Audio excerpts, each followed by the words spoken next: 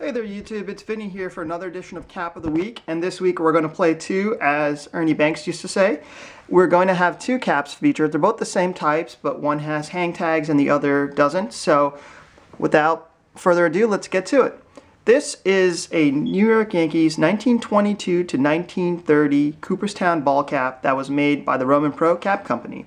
Now this is the cap that was built in the style of Murderer's Row, where you have Babe Ruth, you have Gehrig, you have Bob Musial, you had Miller James Huggins managing the team. So this is the cap of, when you see Babe Ruth in those, fast motion footage of him running around the bases.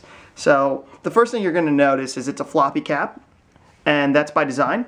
The caps at the time did not have the stiffening material known as buckram in the front two panels, and so the cap is going to pretty much contour with your head when you're wearing it, so you're not going to have that bulge that you see in 5950s, especially the modern ones. And this is made by the Roman Pro Cap Company, so this hat is out of style in the sense that they no longer manufacture the cap. The company went out of business over 20 years ago, but you can find them on eBay, so that always helps to have that secondary marketplace.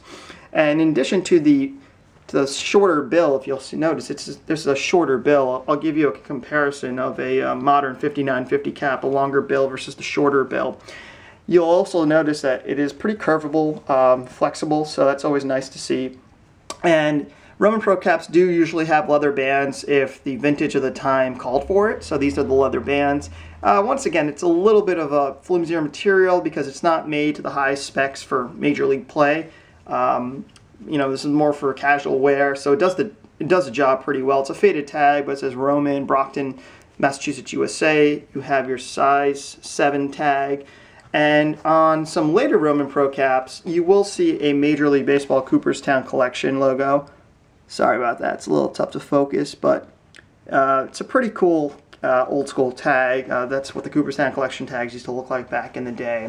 And then you'll see no Batter Man logo in the back. And then you also have 8 panels. So these old school caps have 8 panels as opposed to the traditional 6 as of the time. And you'll see here the old New York Yankees logo. And I'll give you a modern 5950 Yankees cap to maybe show the difference between old and new. So, you can see how the Yankees logo has been tweaked over the years.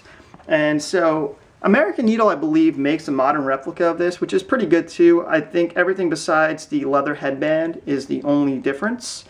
And I did say I was going to show you 2 caps of the same. So this is actually the same cap made by Roman Pro. I was able to find 2 online, one to wear for everyday use and one for storage and memorabilia keeping.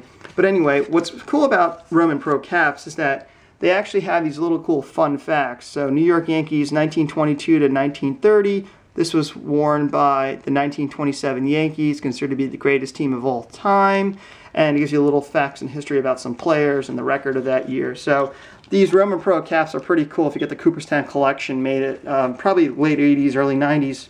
And you'll see the Cooperstown logo in a little bit clearer from the inside of the cap. You'll see authentic Roman, and it gives a little more facts about the Hall of Fame. So it's a pretty cool cap. I love wearing this. It's surprisingly breathable when I wear it in hot weather. The sweat does stay on the leather band, but you can always wipe it off with some cloth. And you definitely get people asking, that's an interesting cap, because just the way it contours to the size of your head, there's no bulging out. So you definitely get a lot of looks and ask, hey, where'd you get that cap?